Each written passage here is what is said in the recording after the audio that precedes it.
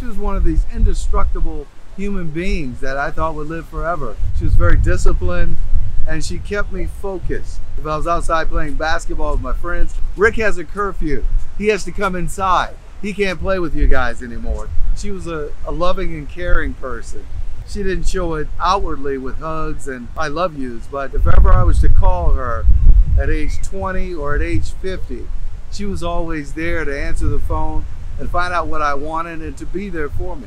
Sometimes she did it by just motivating me, making me so angry at her. I wanted to show Mom I can do this. Past few years, I've gotten a little older and I probably have used my age a little bit as an excuse sometimes.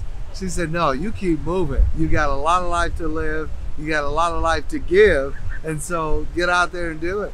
My name is Rick and I'm one of the lucky ones.